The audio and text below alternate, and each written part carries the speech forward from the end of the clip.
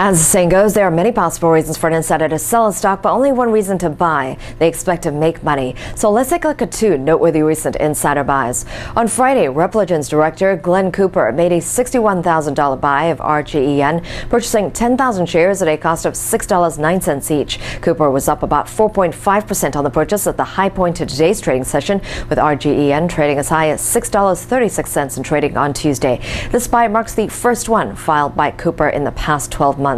And at AmeriGas Partners, there was insider buying on Friday by Director Gregory Pratt, who bought 1,000 shares for a cost of $42.97 each, for a total investment of almost $43,000. AmeriGas Partners is trading up about 1.4% on the day Tuesday. This is Sayoko Murase for PassFail.com, taking you behind the ticker.